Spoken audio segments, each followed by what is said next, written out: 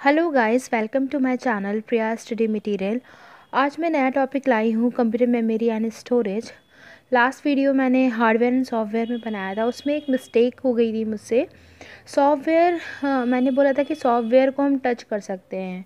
Software non tangible device होती है, software को टच नहीं किया जा सकता है, हार्डवेयर को टच किया जा सकता है। ठीक है, चलिए आते हैं, शुरू करते हैं अपने टॉपिक को।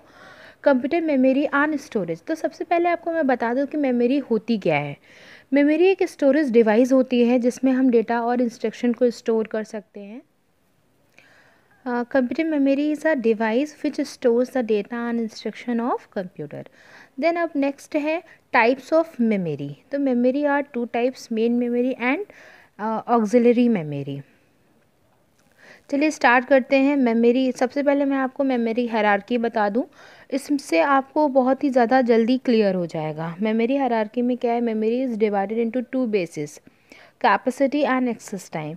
तो सबसे ऊपर आपने देखा रजिस्टर लिखा हुआ है, फिर है cache memory, then main memory and secondary memory. आप देख रहे हो कि सबसे कम साइज़ होता है रजिस्टर का, उससे कम कैश मेमोरी का, उससे कम मेन मेमोरी का, और फोर्थ नंबर पे है, और सबसे ज़्यादा कौन सा होता है, सेकेंडरी मेमोरी का। रजिस्टर का सबसे कम, उससे ज़्यादा, फिर ज़्यादा, और फिर सबसे ज़्यादा होता है सेकेंडरी मेमोरी का। ऐसे ही हमारा क्या होता है, स्पीड का होता है। तो स्पीड क्या, स्पीड एंड कॉस्ट होती है हमारी, सबसे हाई होती है रजिस्टर की, उससे लो कैश मेमोरी की, मेन मेमोरी की, देन सेकेंडरी मेमोरी की। एंड रजिस्टर जो होता है वो हमारा सीपीयू में काम आता है। सीपीयू रजिस्टर मेमोरी का वर्क करता है। चलिए स्टार्ट करते हैं। से रजिस्टर होता क्या है। तो register it is used in CPU. CPU is use the register memory for internal processing. जब सीपीयू को इंटरनल प्रोसेसिंग करनी होती है तब वो रजिस्टर मेमोरी का यूज़ करता है। नेक्स्ट आते हैं कैश मेमोरी। कैश मेमोरी किस में यूज़ होती है, कैश मेमोरी सीपीयू और मेन मेमोरी के बीच की मेमोरी होती है, एंड इसकी स्पीड मेन मेमोरी से बहुत ही ज़्यादा होती है, जिससे हम कंप्यूटर की स्पीड भी बढ़ जाती है। ठीक है, नेक्स्ट हमारी है main memory. Main memory is store that data which is processed currently. जो हमें करेंटली, जो तुरंत हमें प्रोसेस करना होता है डेटा को, उस वही डेटा हमारी मेन मेमोरी में जाता है। ठीक है, अब आते हैं सेकेंडरी मेमोरी। तो सेकेंडरी मेमोरी क्या होता है, जब जो भी डेटा और इंस्ट्रक्शन को हम स्टोर करते हैं, इन फ्यूचर उनका यूज़ करें, वो होती है हमारी सेकेंडरी मेमोरी, जो इन फ्यूचर हम डेटा को यूज़ कर सकें। अब आते हैं next units of memory. Triple C में इससे बहुत सारे क्वेश्चन आते हैं कि 1 bite equal to how many bits. तो मैं यहाँ पर सारा पूरा चार्ट के थ्रू आपको समझा रही हूँ। एक चार्ट बनाया हुआ है मैंने।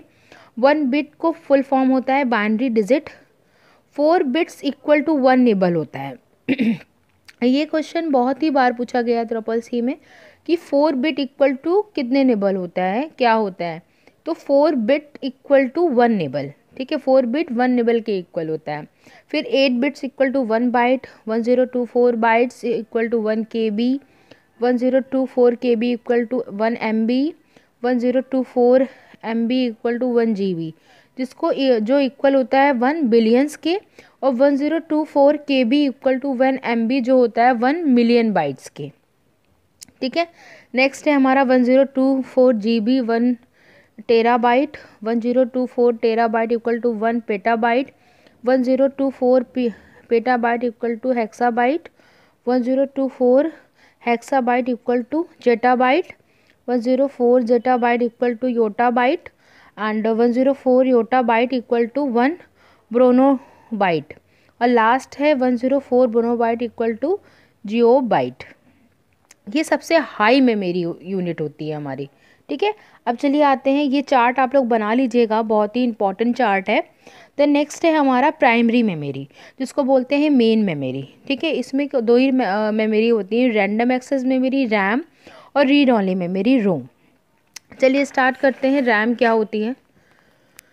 तो रैम क्या होती है, RAM is a volatile memory. ठीक है, तो रैम्स के यहाँ पर टाइप दिए गए हैं कि रैम हमारी डायनेमिक रैम होती है कि स्टैटिक रैम होती है।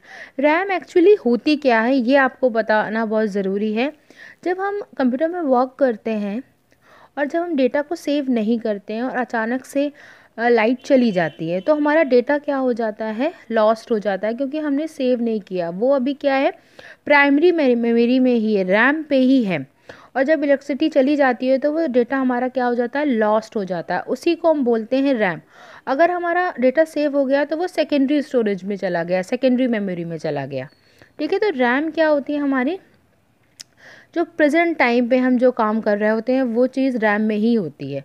तो रैम के टाइप्स दिए गए हैं, dynamic RAM and dynamic RAM के भी पार्ट हैं, SD RAM, RD RAM, DD RAM. इसके फुल फॉर्म भी कभी कभी पूछ ले जाते हैं ट्रिपल सी में। Synchronous dynamic RAM, RD RAM का फुल फॉर्म होता है रैम बस डायनेमिक रैम, डीडी रैम का फुल फॉर्म होता है double data dynamic RAM. Next है हमारी स्टैटिक रैम, जिसको बोलते हैं एस रैम। इसके भी पार्ट्स हैं, non volatile S RAM, special S RAM, asynchronous S RAM, synchronous S RAM. तो ये सब आप लोग इसका कॉपी में नोट कर लीजिएगा, बहुत ही इंपॉर्टेंट पार्ट्स हैं ये। नेक्स्ट हमारी है read only memory. Read only memory क्या होती है, नॉन वॉलेटाइल मेमोरी होती है। उसके भी टाइप दिए गए हैं, P ROM, E P ROM, E P P ROM. तो आपका ये है प्रोग्रामिंग रोम, इरेजेबल प्रोग्रामेबल रोम, इलेक्ट्रॉनिकल इरेजर प्रोग्रामेबल रोम। इसके टाइप बहुत ही इम्पॉर्टेंट है, ये ट्रिपल सी एग्ज़ाम में ज़रूर आते हैं, ज़रूर पूछे जाते हैं, इसलिए आप लोग ज़रूर इसको लर्न करके जाइएगा और इसके नोट्स बना लीजिएगा। रोम में हम सिर्फ पढ़ सकते हैं, रीड कर सकते हैं, राइट नहीं कर सकते हैं। और रैम में हम रीड भी कर सकते हैं और राइट भी कर सकते हैं, ये ध्यान रखिएगा। नेक्स्ट है हमारी सेकेंडरी मेमोरी। सेकेंडरी मेमोरी क्या होती है, this memory is outside of CPU, CPU के बाहर होती है। Storage capacity more than main memory, जो स्टोरेज कैपेसिटी होती है वो मेन मेमोरी से ज़्यादा होती है। And speed and cost is less than main memory, main memory से स्पीड और इसकी कॉस्ट बहुत लेस होती है, बहुत कम होती है। And we use that data store data in future, जो भी हम डेटा इसको स्टोर करते हैं इन फ्यूचर हम इसको यूज़ कर सकते हैं। अब सेकेंडरी मेमोरी के एग्जांपल है magnetic disk, optical disc, solid state disc. इसमें मैग्नेटिक डिस्क में क्या है, हार्ड डिस्क, फ्लॉपी डिस्क है। Optical disk CD, DVD, blue रे डिस्क। सॉलिड स्टेट डिस्क में क्या है, pen drive, flash drive. Solid state disc आजकल बहुत काम में हम लोग ले रहे हैं, इसका बहुत ज़्यादा यूज़ हो रहा है। पेन ड्राइव वगैरह को हम बहुत ज़्यादा यूज़ करते हैं, पर बहुत ही कॉस्टली होता है ये बड़े बड़े सिस्टम में ही यूज़ करते हैं हम लोग। ठीक है, अब चलिए नए जो आपका पॉइंट है फ्लॉपी डिस्क। तो इसके बारे में ट्रिपल सी में पूछा जाता है कि इसका साइज़ कितना होता है।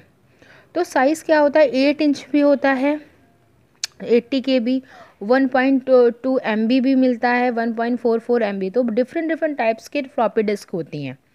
अब ये तो आउटडेटेड हो गया, अब तो हार्ड डिस्क ही हम लोग यूज़ करते हैं। एंड नेक्स्ट है हमारा hard disk, it is grouped of magnetic disk. ये मैग्नेटिक डिस्क का एक ग्रुप होता है, ठीक है, जिसको हम यूज़ करते हैं। नेक्स्ट है सीडी, तो सीडी का फुल फॉर्म होता है कॉम्पैक्ट डिस्क। उसकी स्टोरेज कैपेसिटी होती है 700 MB। ठीक है, इसकी storage capacity triple C exam में पूछ ली जाती है, इसलिए मैंने बहुत डिटेल में आपको यहाँ पर समझाया है। ठीक है, इसको देख लीजिएगा आप।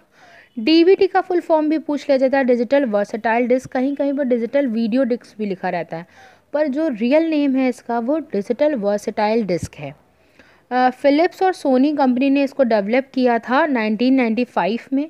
इसकी स्टोरेज कैपेसिटी होती है 4.7 GB। ठीक है, और नेक्स्ट है हमारा ब्लू रे डिस्क। ये सिंगल लेयर भी होता है और डबल लेयर भी होता है। ठीक है, सिंगल लेयर डिस्क की जो साइज़ होता है वो 25 GB होता है और डबल लेयर डिस्क का साइज़ होता है 50 GB। और इसकी स्टोरेज कैपेसिटी यही होती है 25 GB एंड 50 GB। देन आते हैं वर्चुअल मेमोरी। इसके बारे में बहुत ज़्यादा पूछा जाता है ट्रिपल सी में कि वर्चुअल मेमोरी होती क्या है। तो वर्चुअल मेमोरी एक इमेजिनरी मेमोरी है ये, और जो सीपीयू जिसको जैसे इंस्ट्रक्शन को स्टोर करता है फॉर टेम्परेरी के लिए।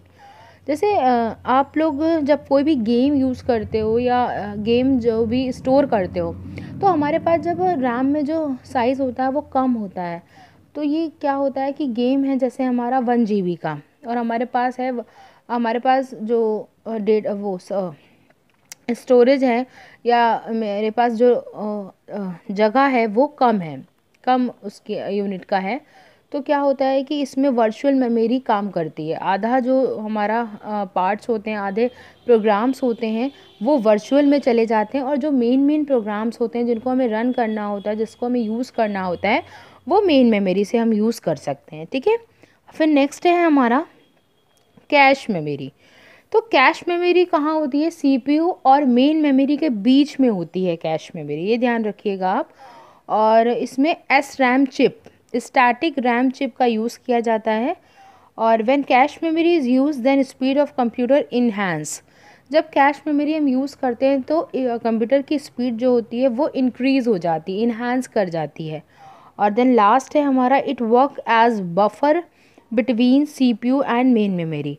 ये बफर की तरह वर्क करता है सीपीयू एंड मेन मेमोरी के बीच में।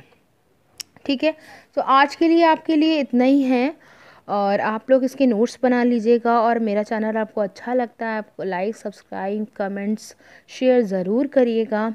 और कोई भी प्रॉब्लम है वो कमेंट बॉक्स में आप कमेंट करके बता सकते हो मुझे। Thank you for watching my video.